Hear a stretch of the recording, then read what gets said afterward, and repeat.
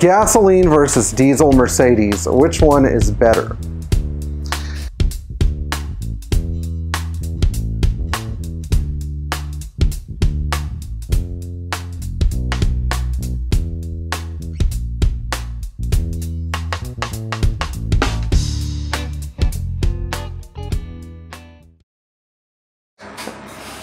I'm sure if you haven't purchased your first Mercedes yet, or you're thinking about purchasing a Mercedes again, you used to have one years ago, you might be wondering, should I get a gas Mercedes or a diesel Mercedes?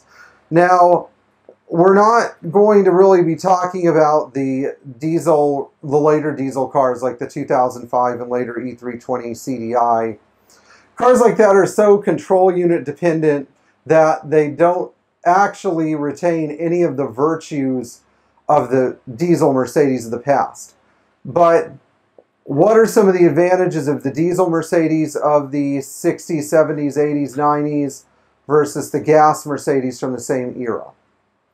Now, there are 5 big advantages to Mercedes diesels. Number 1 is the fact that once the engine is running, if the entire electrical system goes down, the car will continue to function. It doesn't need any electricity to run and drive. Number 2, you don't have an ignition system to maintain, so no spark plug wires, ignition points, ignition control unit, crankshaft position sensor, ECU, none of that stuff. Totally unnecessary. Number 3, the fuel economy is pretty good. I really like being able to push my 83 300D hard and still get 22 to 24 miles per gallon around town, mixed cycle, and like 25, 26 on the highway if I don't drive too hard.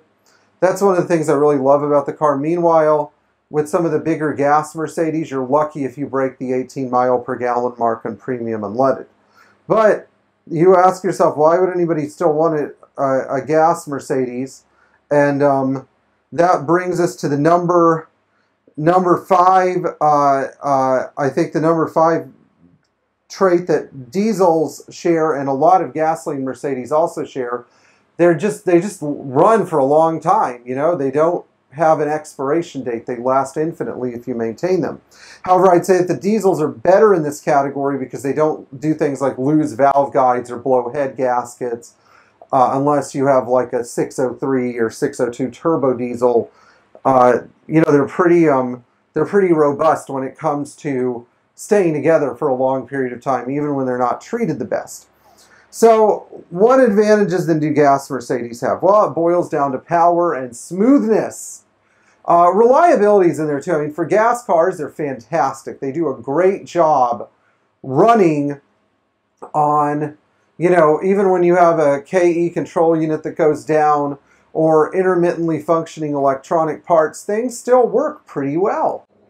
And I have to admit that one of the things that endeared me to gasoline Mercedes was the fact that while you have most cars running off of some goofy Bosch L-Jetronic or Motronic system, which are not very good injection systems because they're so control unit dependent, Mercedes did everything they could up to like 1991, 92 when they started switching over to LH. They did everything they could to make the gasoline engines non-control unit dependent. The only exceptions are the D-Jetronic cars, which have a pretty damn robust giant control unit. It looks like something you'd see in the, you know, in the ENIAC or something like that at Harvard in the 1940s. It was just unkillable. So I say if you're looking for a Mercedes as a daily driver, you might want to consider a diesel. Just because they're efficient, they're easy to maintain. Sorting costs are generally lower, like a water pump for a 300D from Mercedes is $39.50. Whereas if you need a water pump from, I don't know, if you need a water pump for a 450 SL, it's about $250 or so. So you know, you've got some differences there. But the idea with diesels is that if you set everything up right, the car will run. Whereas with gasoline Mercedes, sometimes you set everything up right and they still don't run right. So, The other thing about gas Mercedes, other than the power and the smoothness, is that there was a lot more model diversity among gas Mercedes. With diesel Mercedes, the only exception they ever made to the 4 doors utilitarian platform was the 300 CD. And that was it. Period. Unless you wanted a truck. But with the gas models, you get so much diversity. Coupes, convertibles, cabriolets, 2+2s, more convertibles, big engine sedans, little engine sedans. I mean, there's just so much model diversity that you can sort of find something that you really like. That's why I tell people when you're looking at a classic Mercedes major car that you wanted, you just don't know it.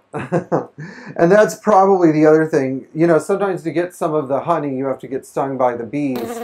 I look at some of the difficulties of dealing with Mercedes, you know, which are overall excellent cars, especially gas Mercedes, as a test sometimes, because you have to go through some very unpleasant circumstances to get the wonderful satisfaction of driving a fully sorted 300 SEL 6.3 or 560 SL or 190 SL or 300 CE 24 valve. You know, a lot of these cars take a lot of pain and suffering to make work right, but the end product is just so great. Whereas with the diesels, I'm not saying you get instant gratification, but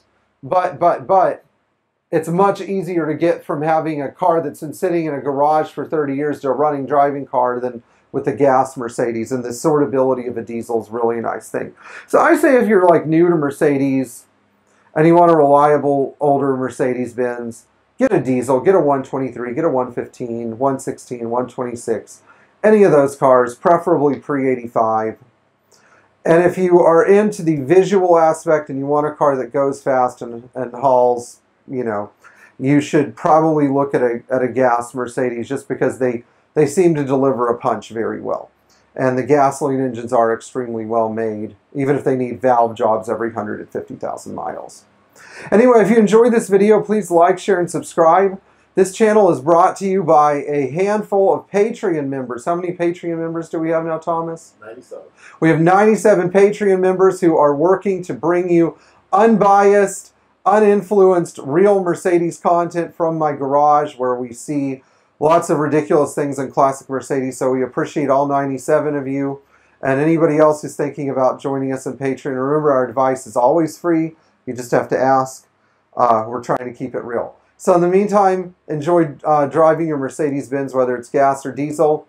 And there are a lot of great Mercedes out there that need new homes. So whatever you're thinking of doing, you know, buy a classic Mercedes. It doesn't matter if it's gas or diesel or not. Just stick with it and don't give up.